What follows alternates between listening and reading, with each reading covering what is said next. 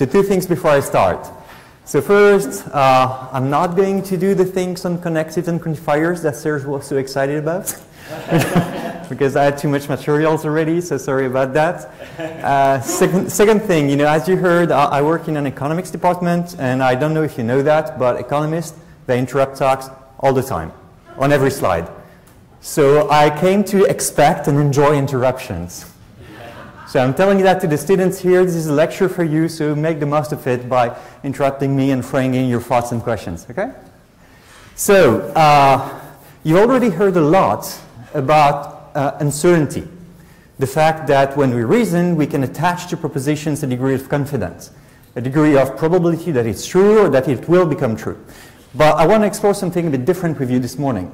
I want to explore another dimension of propositions that is not their probability, but their utility. Their utility, and by utility I mean, well, the degree to which we wish they were true. The degree to which we want them to be true or to become true. So let me take a few examples, because probability and utility are really orthogonal. They don't really depend on each other. So let me, I could actually start the talk. Right. All right, so let me take a few examples of that. So we have here the probability axis that goes from 0, I'm sure this is not going to happen, to 1, I'm sure this is going to happen. And then you have the utility axis that goes from minus a lot, I really don't want this to happen, to plus a lot, I really want this to happen, going through 0, I really don't care if it happens or not. So here, I'm being attacked by a shark. This is something that has a very small probability. I don't think that's going to happen in my life, really. But I really don't want it to happen also. Very, very negative utility.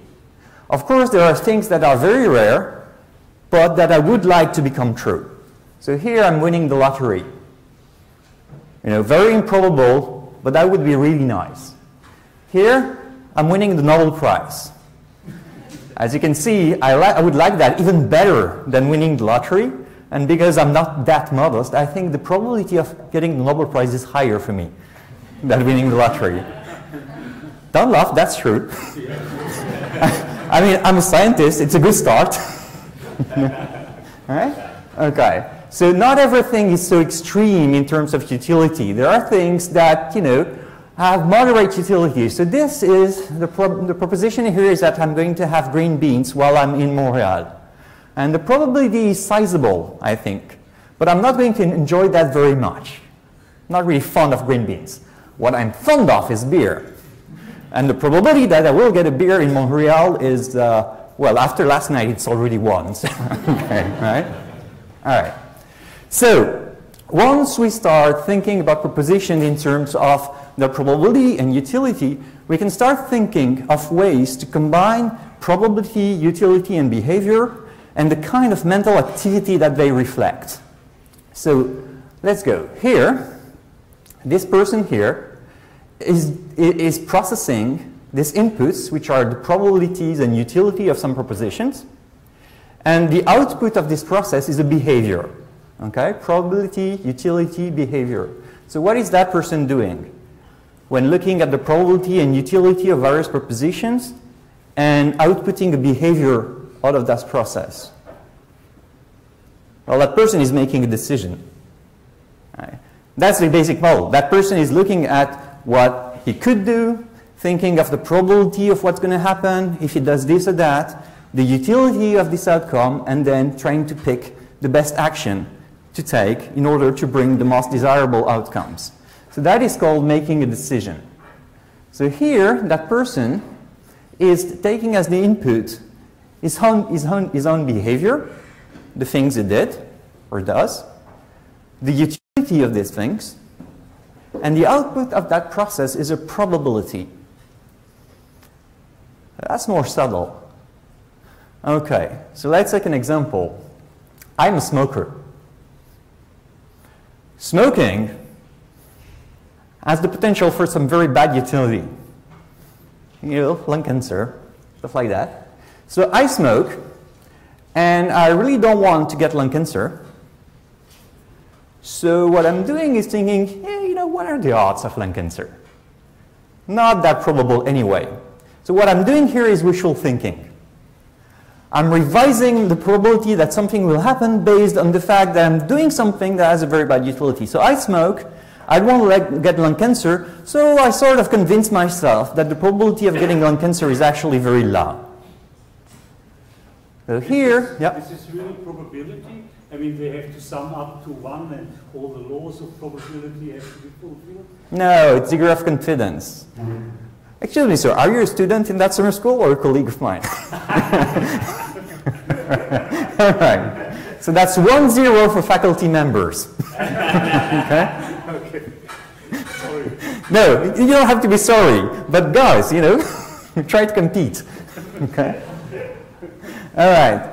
So yeah, no, degrees of confidence, whatever measure of certainty you want. But no, it's not full-blown probability. All right. And here, what's going on here is even weirder. So I'm doing some, yeah. I thought at first when you said probability and utility are orthogonal, I thought by probability you mean something like objective chance. Now you're saying it's like degree of credence, which is... Yeah.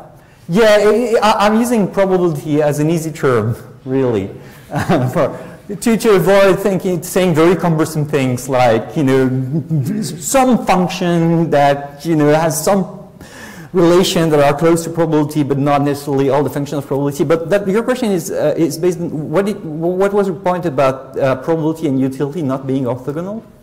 Because I understand they are orthogonal if I think that probability is objective chance, whereas where it's degree of credence, then it depends on the subject, and then utility also depends on the subject. So yeah, they both depend on the subject, but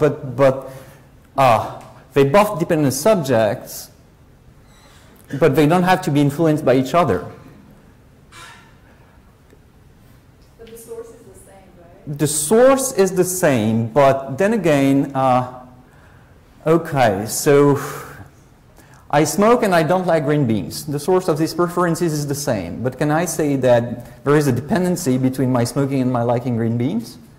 That's orthogonal in that sense. Okay.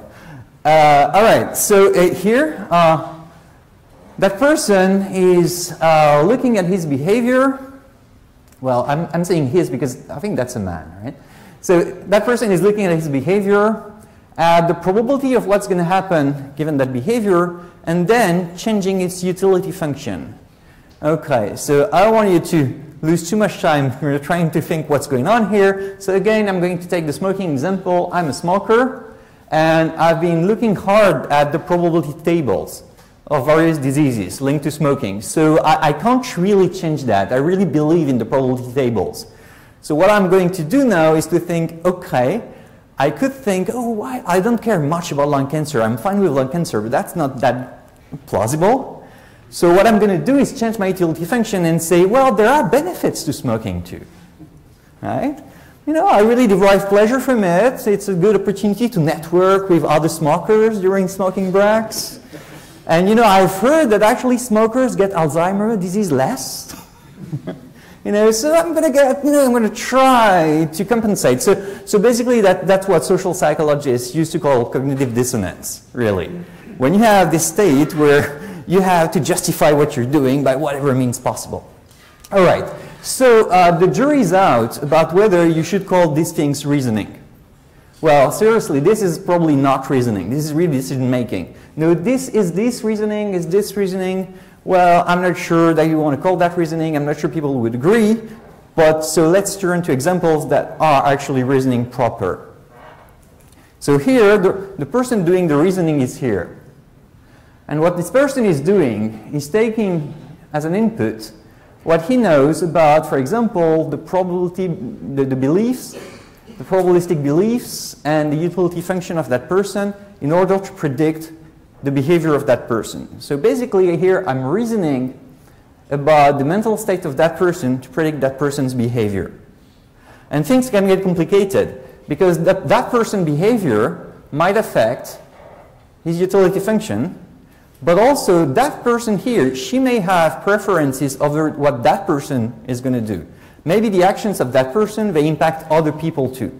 So I have to take into account, well, what the preferences of that person, the preferences of that person, the beliefs of that person, to try to understand what that person is going to do. And that can get quite complicated. And this is what I'm going to look at in the rest of the talk, okay? Because that guy here is doing the thing about connectives and quantifiers that I'm not going to address in the talk, okay? So now the question is, for the rest of the talk, how do we do that? How do we take into account what we think other people want and believe in order to predict their behavior? And even in cases where a single individual's behavior has consequences for other individuals.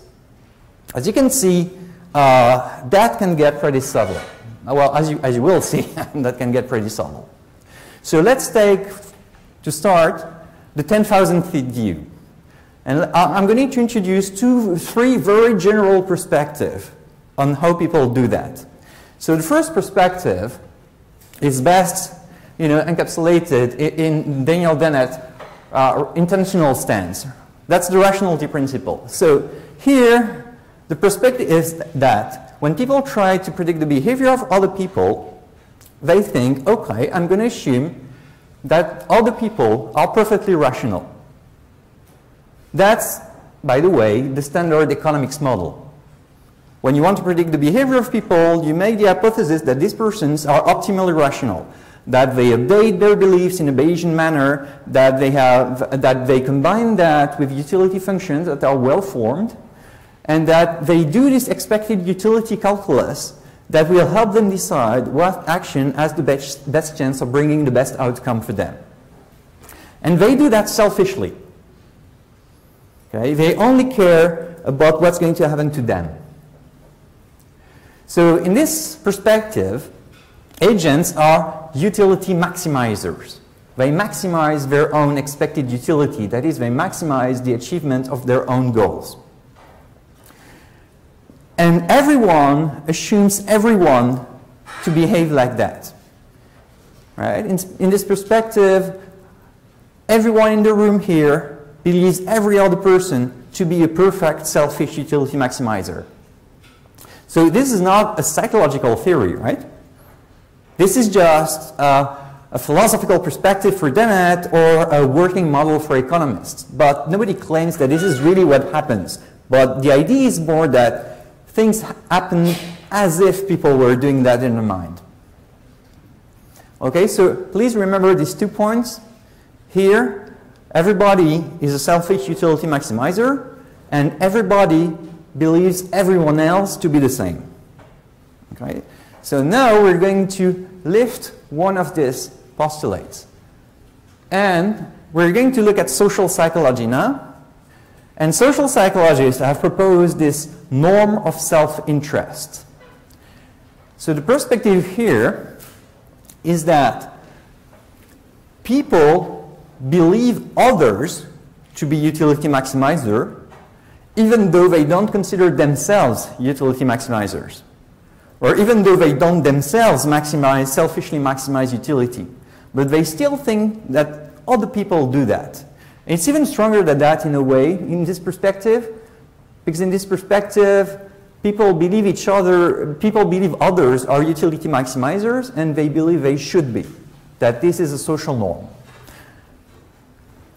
So, okay, so here we've relaxed one constraint.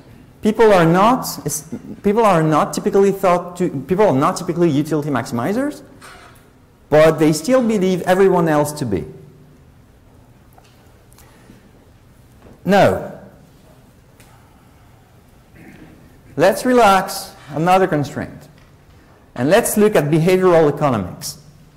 Now, behavioral economics shows a double departure from the rationality principle.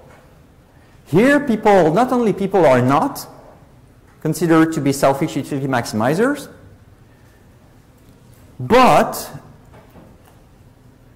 they also believe that other peoples are not utility maximizers. So let me get a few examples of that. So because the evidence for that mostly comes from economics game.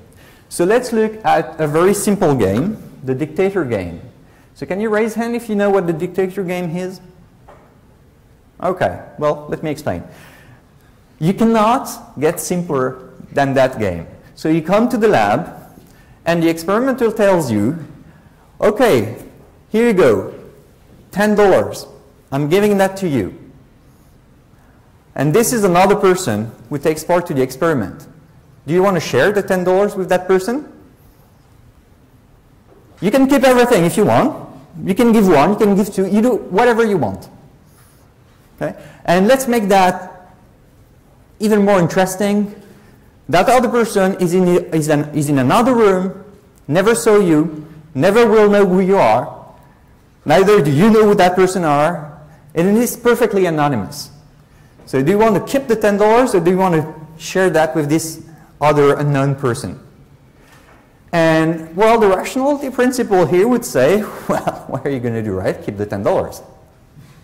Of course you are.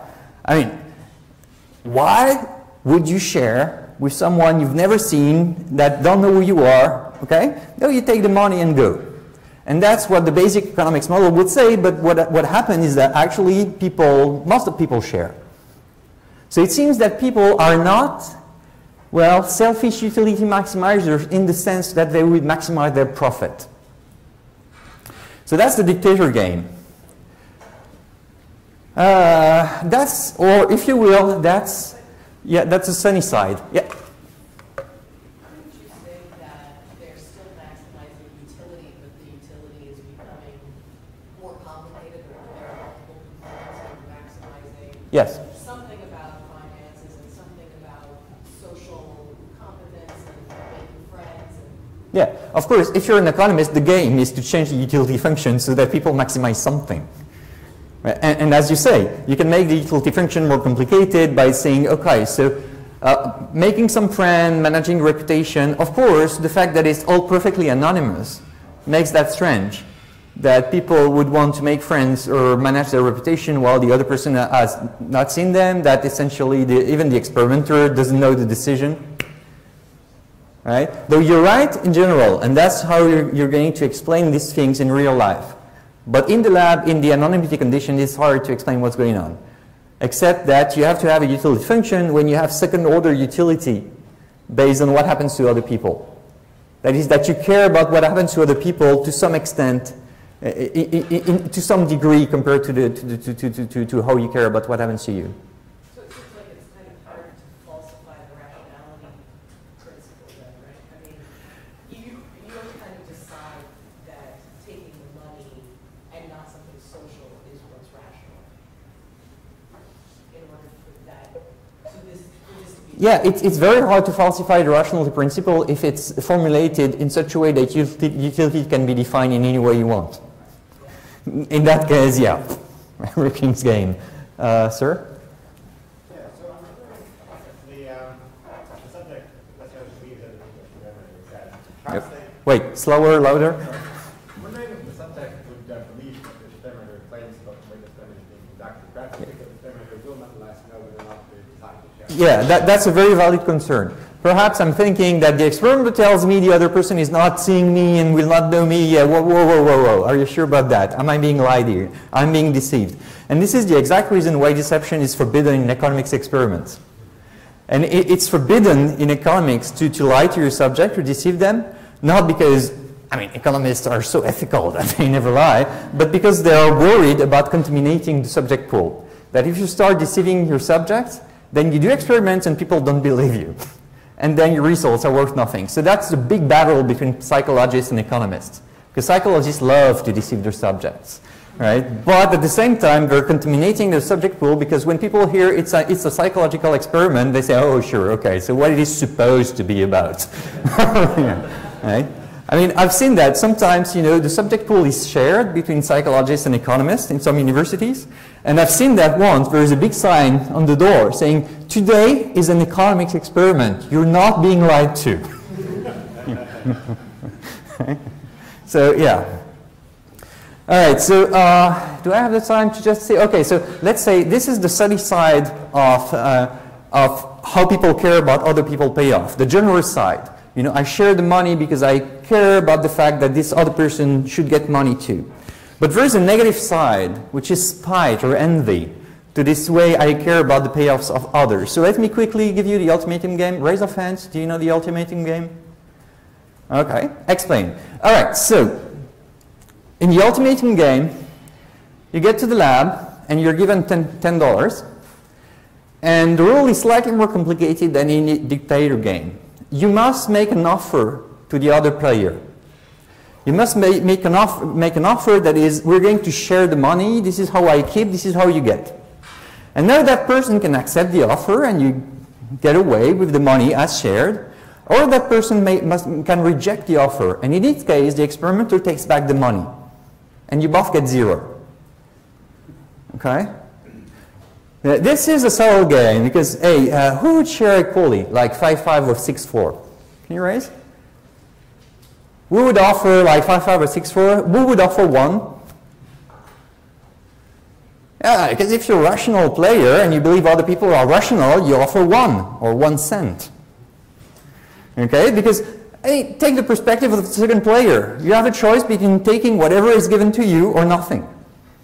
So if you're rational, you take the money, whatever money it is. So if you are in the first position as the first player, you offer the least possible amount you can. But what happens in this experiment is that when you offer less than 1/3, when you start offering $2, then most people reject. Most people say, okay, fine, you want to play that? Then we get 0. And there is no second round, it's not a negotiation. No, the second player is just burning the money out of spite. And that is the nasty side of how we care about the payoff of others. Sometimes we're generous and we try to equalize the earnings. And sometimes we burn all the money because we have less than the other guy. So we care about the payoffs of others, and we assume that other cares too, because of course, this is what happened when you're the ultimatum proposer. Most people in the ultimatum game actually realize what's going on, and they make an offer that is 5-5 or 6-4. That's the model offer. That's the most frequent offer, 5-5 or 6-4, no less. Because people know that what's going to happen if they actually make too small an offer. So we know that other people, we care about the payoffs of other people, and we know that they know exactly, right? And everybody knows that we do. And there's the trust game, but I think I'm going to run out of time if I explain to you all the economist game in the world. So, well, yeah. Trust game is a lot of fun too. All right. So we have these different perspectives on how people do this. Do they really assume that everybody else is selfish? Do they think everybody else should be selfish? Or do they understand that people are not always selfish, but in which condition? So lots of complications here. And this is where we can start doing reasoning research. Because reasoning research can tell us things about this problem. We can use reading study to get relevant data about how people predict other people will make decisions. That is, we're going to simply have reasoning tasks where we ask them to predict the behavior of other people based on the information we give them about these other people. So this is not true of all reasoning tasks, of course. And of course, it's not true of reasoning tasks that use non-valued content for their proposition. So for example, okay, let's say if there is an apple in the box, there is a poster on the wall. And now I'm telling you there is no poster on the wall. Response A, there is an apple in the box. Response B, there is no apple in the box. Response C, who cares? All right? So in that case, we're using contents for a reasoning task that essentially nobody valued. So of course, this is going to be useless if we want to predict how people reason about preferences. But we can use contents that includes propositions that are valued to one or several agents. So for example, I'm not going to bore you with that, but let's look at some examples. We can use conditionals that describe actions and consequences. Right? So the conditionals describe some actions and the consequences of these actions for various agents. So if I let you go away with this, my boss will fire me. So when you hear a conditional like that, I'm sure you're making immediate inferences about what's going to happen. Is the speaker going to let the listener go away with whatever the listener is doing? Of course not, right? What the speaker is doing here is apologizing for not doing something, right? If I do this, I know you want me to do that for you, but something bad is going to happen to me, so I'm not doing it, okay? So we use this kind of conditionals, and we can make inferences about what these people want and how they're going to behave. This one is, of course, much easier. If you testify against me, you'll have an accident. An accident, right? We know what's going on here, right? And we can have some degree of confidence that there will be no testimony here, okay? By the way, by all classification rules that linguists have, or pragmatic linguistics has, this will be classified as a warning, not a threat, a warning, right? Because, you know, it's just an accident. Things happen. Bad stuff happens to people. Just warning you, not a threat. Okay. Right. Yeah. I mean, these are not examples for reasoning. These are examples for understanding natural language, for understanding semantics and pragmatics, right? Well, that's the point. That is, if you want to say that this is not reasoning, well, you know, fair enough. But I think, and I suppose I will say a few things about that. I think if you do like things like this, you're cutting reasoning research from a whole range of application, from a whole range of domain that it can actually contribute to. You can use the methods of reasoning to do this kind of thing. If you want to say this is not reasoning, then you're leaving all this domain of application to other people. Right? But if you want to claim that territory for reasoning research, there's nothing to prevent you to do it. And yeah, I've got a first examples here. So if he helps her, she will yob in. Okay. Is yorbing something pleasant or not? Yeah, come on. Yorbing must be nice, right? Yorbing is a reward for help. All right, so we'll see about that. We'll see what happens when we give people tasks like that, when we replace some verbs by nonsensical verbs, and we can see how people immediately, you know, get an understanding of the value of this word, of this action for several people based on the structure of the situation. Okay. So what I'm giving you here is a long list of what I call folk actions, which are, you know, heuristic rules that people seem to apply when they're predicting the behavior of other people. So if time allows, I'm going to go through all of them. But let me reassure you, my plan is just to give you like a one-slide introduction to each of these principles.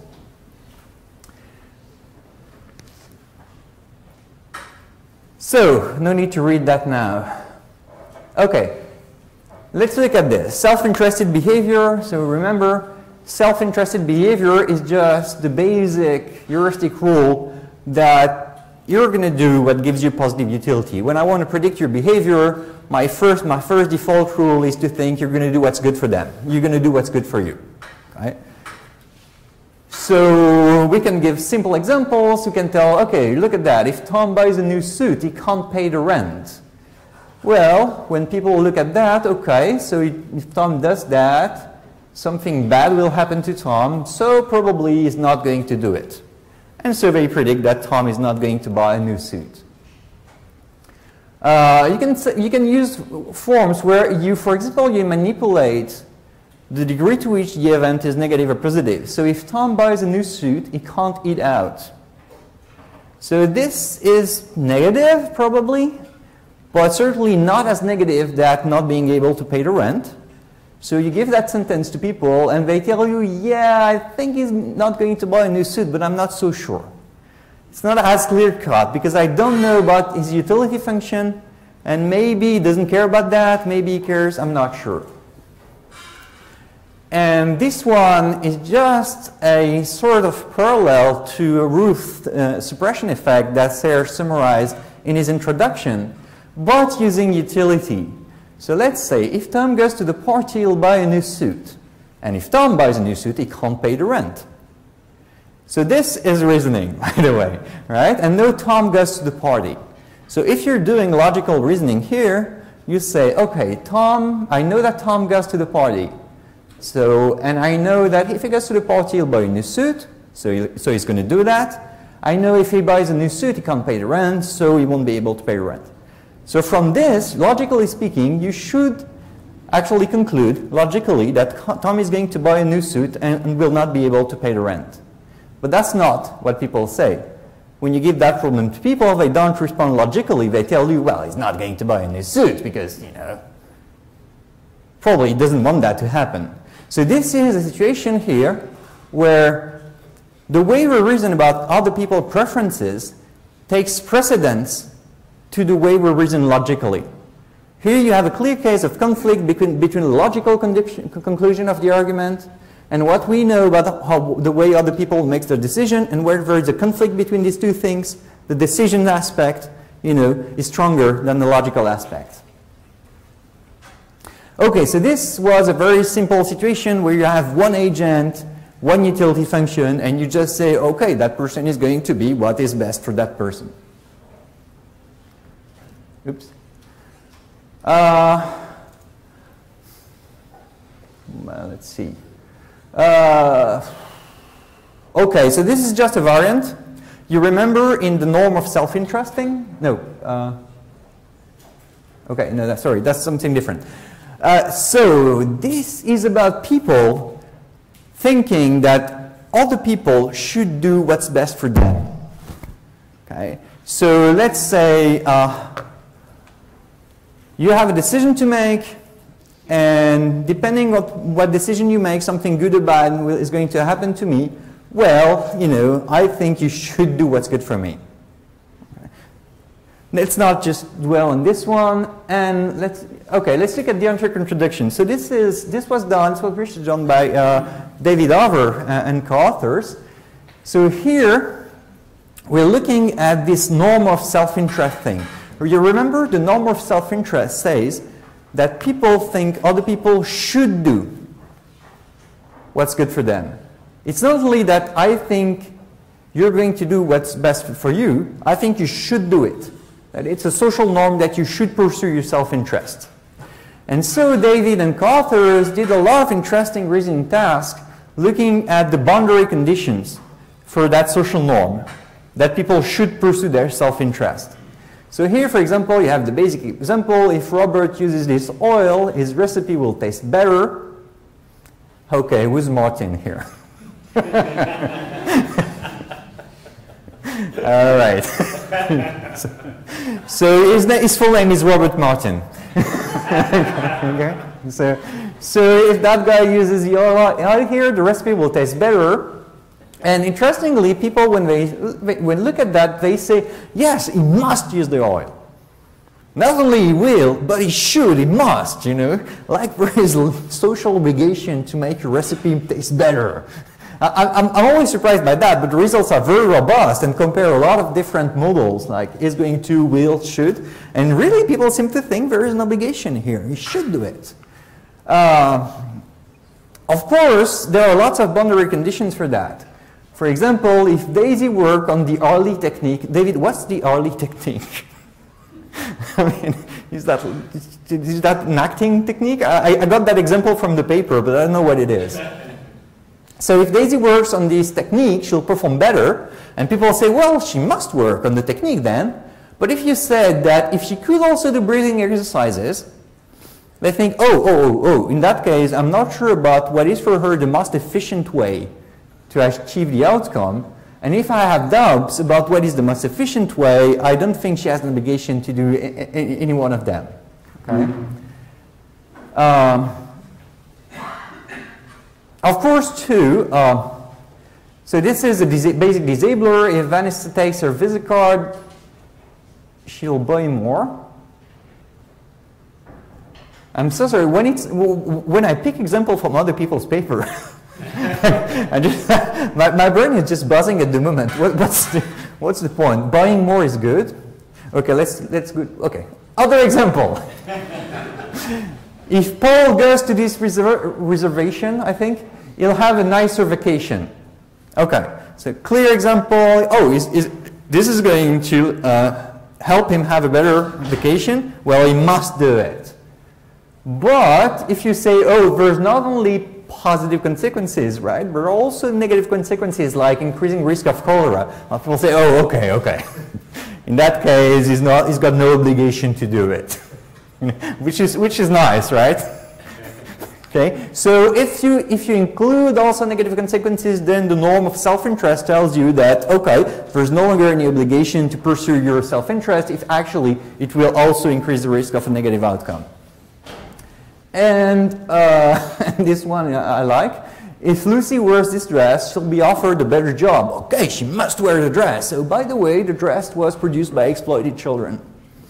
Okay. Yes, David. For 2,000 years, the circuits have thought beyond reasoning is proper reasoning, and there's even beyond logic.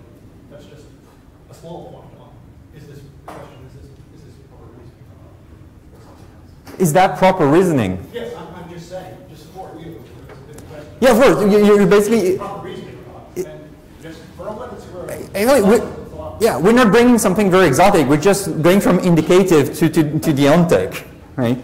But of course, the transition is what interesting. In the transition from indicative reasoning to deontic reasoning here, well, what you call rightly deontic introduction.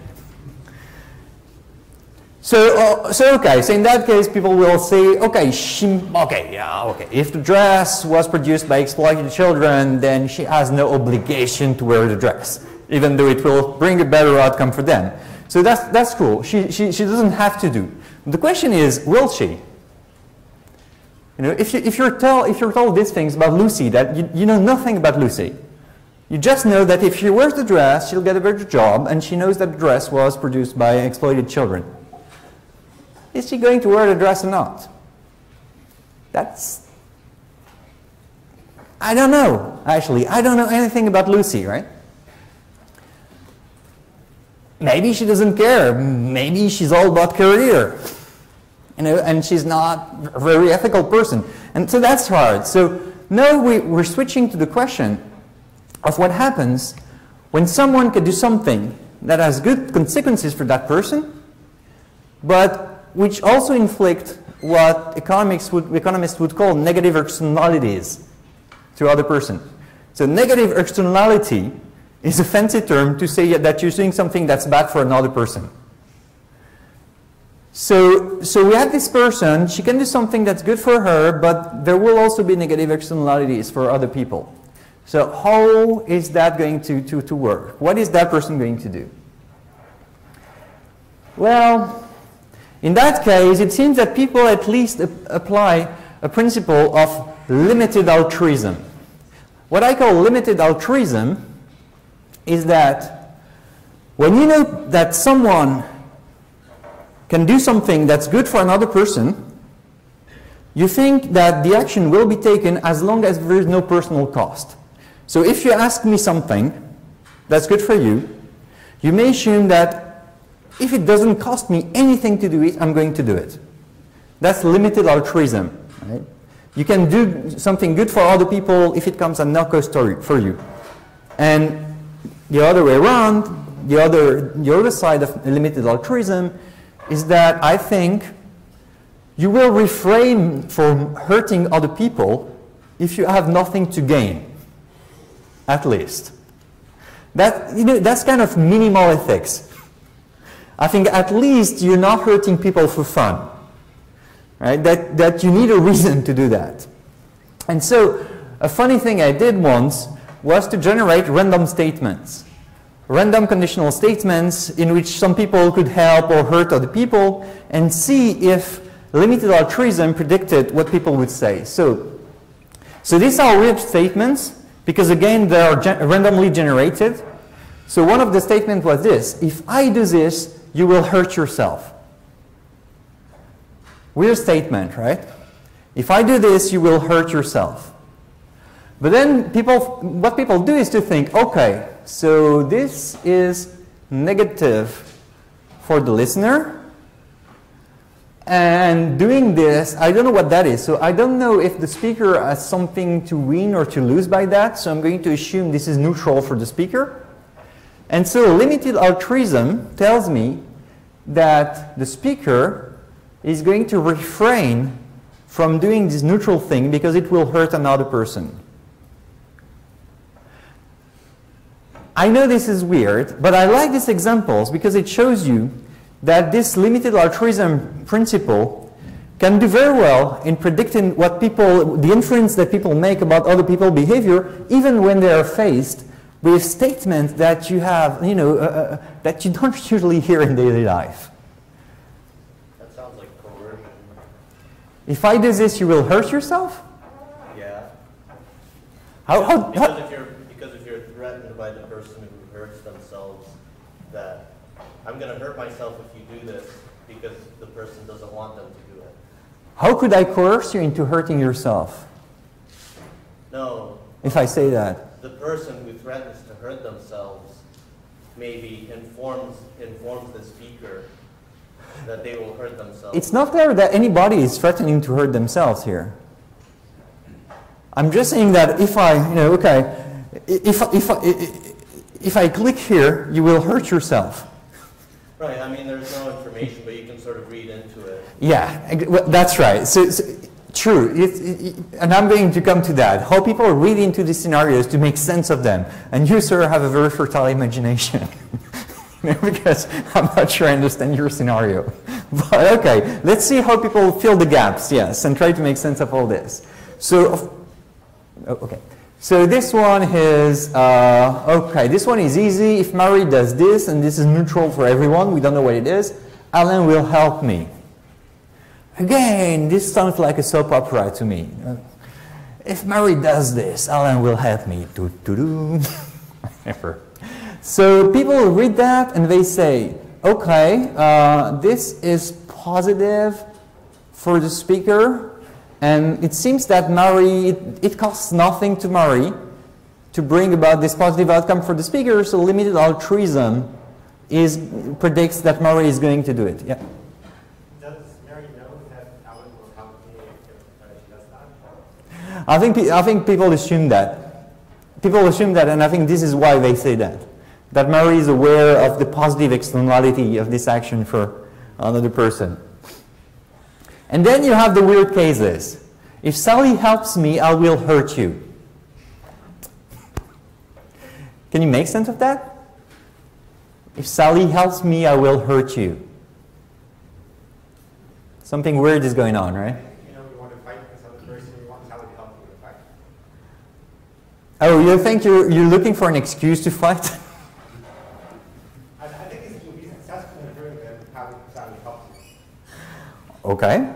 All right, another suggestion maybe? Sally told you that she will help me to take my food. Oh, you think it's something like, well, it would be a very indirect way to say that, right? That I need to hurt you because that's a condition for Sally to help me. I think it would be more direct to say, if I hurt you, Sally will help me.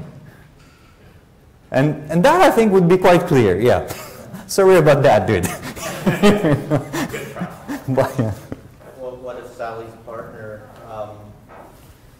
gets jealous, so it's like an emotional hurting? So Sally helps me, I will hurt you because you'll find out. Because you will then be violent with me, and I can take you, so I will hurt you. Well, yeah, that's yeah. Either that or just emotional. You'll find out that Sally helped me, and you won't like that. So Nice. Are you not fascinated by the human mind? By the way we can construct all these stories from a simple sentence. This super complicated story about the violent partner of Sally. I think this is amazing, and I think this is reasoning, and it is reasoning at its best. I think this is why we reason. I think this is why reasoning evolved, to actually make sense of the network of cooperation and antagonism between human species, and that when we see something like that, our brain just goes into automatic mode. Okay, I need to make sense of that. I need to invent a social situation where this makes sense. Last one is, if you hurt me, I will help Louis.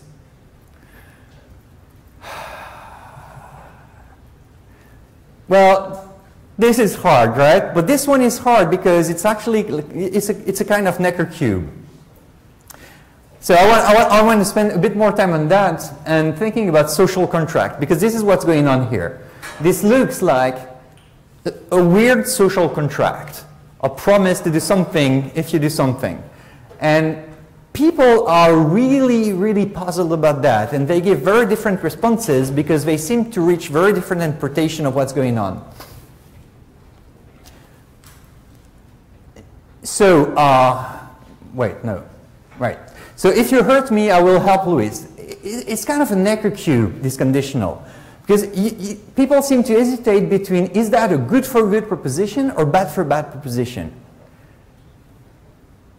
So is it bad for bad? That is it a threat? That if you hurt me, I will help Louis, which is your arch enemy. So this is one possibility, you know, okay, so this is bad for bad, so this is clearly bad, so I think this must be a threat. But some people actually have the opposite reading. If you hurt me, I will help Louis. Huh? So you want to hurt me now? I want to be hurt. So I make you a promise that if you hurt me, I will go and help your friend Louis. I see some smiles here. Some people got that reading. So we were interested in that kind of automatic completion, this kind of templates that people have, that they read things in terms of threat of promises, that they need to have a proper structure, a proper social contract, and that if the sentence is ambiguous, they will try to make sense of it by putting it in the mold of the social contract, the good for good or bad for bad proposition. So we try things like, well, let's do, for example, simple completion. We tell you, if Louis hurts Jesse, just fill out that sentence. What's going to happen? And here, of course, people go for the bad for bad template. And they say, well, if Louis hurt Jesse, they go for symmetry. Jesse will hurt Louis. Or if Louis hurt Jesse, Jesse will take revenge. We never see something like, if Louis hurts Jesse, Jesse will be happy, or Jesse will reward Louis. Sounds trivial, but it's not that trivial, that you immediately go for the social contract, the good for good, the bad for bad template. And then we try the non-verbs. Okay, if Louis tempts Jesse, then Jesse will yob Louis. Usually I try to use gender-neutral pronouns in this example, because experience told me that when I give this talk and there is a male and female agent, at some point everybody is giggling and trying to imagine what yorbing and tempting must be. So trying to use gender-neutral pronoun, but yeah, Louis is still here. So, okay, so if Louis tempts Jesse, then Jesse will yorb Louis. Okay, so I have no idea what this means. But now I tell you, Louis dislikes to be yorbed. Okay, so Jesse yorbing Louis is something that Louis doesn't want. Okay, so what about temping? Is that something Jesse likes or not? No, right? Because we go for the bad for bad template. Because here this sounds like a punishment for Louis. And if there is a punishment, then it means that this was bad for Louis. For Jesse, sorry. But no, the funny part is this one. We say, if Louis hurts Jesse, then Jesse will zim Louis. And the default interpretation here is that zimming is bad. Okay? Because it seems that it's a revenge for being hurt. But no, I tell you, hey, you know what? Louis liked to be zimmed. Louis likes to be zimmed. Louis is fond of zimming. And in that case, the thing people do is to say, okay, well, in that case, I mean, Jesse likes to be hurt. I can see I cannot see any other explanation. Because the good for good template is so strong that here, it leads people to reinterpret hurt as a positive thing in that context.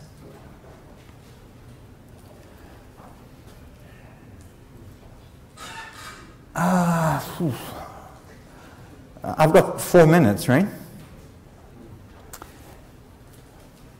So this, I'm going to tell you, okay, take our message here.